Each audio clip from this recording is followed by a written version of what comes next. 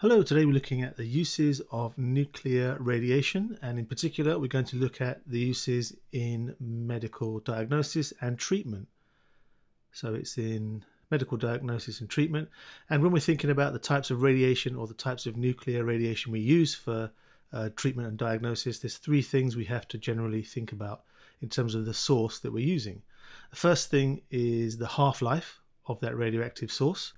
Second thing is the ionizing power of that source. And the third thing is the penetrating power or the penetration power, how far it can penetrate into or out of the body. Let's tidy that up a little bit. There we go. So the first thing we can look at is this idea of half-life, and we can remind ourselves of half-life. We've looked at it before, but this was the definition. It's the mean time taken for the count rate or activity of a sample containing a radioactive isotope to fall to half of its initial level. Now we can simplify that and just call it the time for the radioactivity to reduce to safe levels. That's not the definition we would use, but that's the understanding we would use for this video. Okay, so this is number one, the half-life. In terms of the ionizing power and the penetration power or the penetrating power, we need to remind ourselves of the features of alpha, beta and gamma radiation. So let's do that now. Here we've got alpha, beta and gamma. And along the top of this table, we can put ionizing power and penetration power or penetrating power. And just as a reminder, alpha radiation has a very high ionizing power and a very low penetrating power. It's stopped by skin. Beta tends to be more in the middle level for penetration and ionizing power. It can be stopped by tin foil. Gamma, however, has a very low ionizing power and a very high penetration power. It might be worth just pausing here for a moment just to remember this from our previous video, because this is going to be useful for the work or the stuff we're going to look at now. Now the first thing we're going to look at is the use of radioactive substances as tracers, and we're going to pick one particular example to see how it works. So firstly, iodine is a substance that's needed for a healthy thyroid gland. You may remember the use of the thyroid in metabolism from biology if you do biology, but sometimes the thyroid gland does not absorb the iodine in the diet, which means it cannot function properly. So what happens is we have a patient, and the patient takes a drink containing radioactive iodine, which is the tracer, and after we've allowed a little time for the iodine to travel around in the blood to the thyroid gland, we get an image with a gamma camera. And in this case, you can see there is gamma radiation being given off where the thyroid gland is, which means that the iodine, the radioactive iodine, has been absorbed by the thyroid gland, and so this is not an issue with this patient.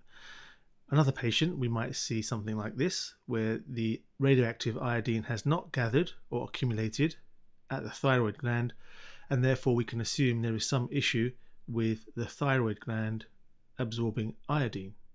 So this is the patient here, the second one. This is the patient that we might need to offer some treatment in order to deal with the issue of the thyroid gland. Okay, so this is just one example of how nuclear radiation might be used as a tracer, or radioactive materials might be used as a tracer. The key thing here, though, is we use gamma radiation that can penetrate and leave the body with a low half-life, which means the radiation will reduce to safe levels in a very short amount of time. Here is a second use. This time it's for destroying certain body cells or body tissue, and the example there is that of a tumor. This one's located in the brain, and so we can fire gamma radiation at this tumor, which will destroy the cells. The only problem is it might destroy other cells, but if that radioactive source is rotated around the tumor, the surrounding tissue will only get a low dose and the tumor will get a high concentrated dose, and that will allow the tumor to either reduce or be destroyed. And this can be followed up by an operation either to remove the tumor or further radiotherapy. A second way we could use this is not by actually rotating the radioactive source, but actually having the radioactive source pointed from three different directions or several different directions. You can see the tumor gets a high dose of that radiation, whereas the surrounding tissue only gets a low dose, and so it's much safer for the surrounding tissue. So we can make a little note of that. So here's the second method to be looked at. We've got a radioactive source firing gamma rays at the tumor, and we can see that those green parts there have low exposure to the gamma radiation, whereas the tumor itself, because it's being fired at from three different positions and the gamma radiation meets at the position where the tumor is, that's where we have a higher exposure to gamma radiation. And because of this, the tumour will either be destroyed or it will be reduced in size, and that can allow for further treatment. Okay, so this is the second use of nuclear radiation. We use gamma radiation, obviously, because it needs to penetrate past the skull into the brain tissue and into the tumour. Alpha and gamma would not only be dangerous, but they would not be able to penetrate the skull. Okay, so here is a summary of the features of a radioactive source needed for medical diagnosis. First thing is that the half-life should be short, a few hours maximum, and the reason for that is so that there's less damage to body tissue and in order to minimize the dose. The second one is a low ionizing power, so less damage is done to body tissue. And then the third and final one is also having higher penetrating power, or in fact we could say it's gamma radiation, so that it can either be detected outside of the body if we're using it for diagnosis, which is what the question is asking actually here.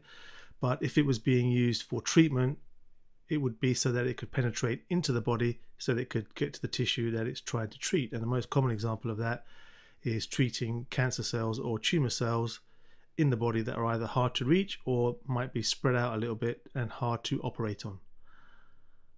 Okay, so this is the idea of the uses of nuclear radiation in medicine, either for diagnosis or for treatment, and probably worth looking over one or two more times if you need to, but if not, that's it for the video today. Thanks for watching, and I'll see you again soon.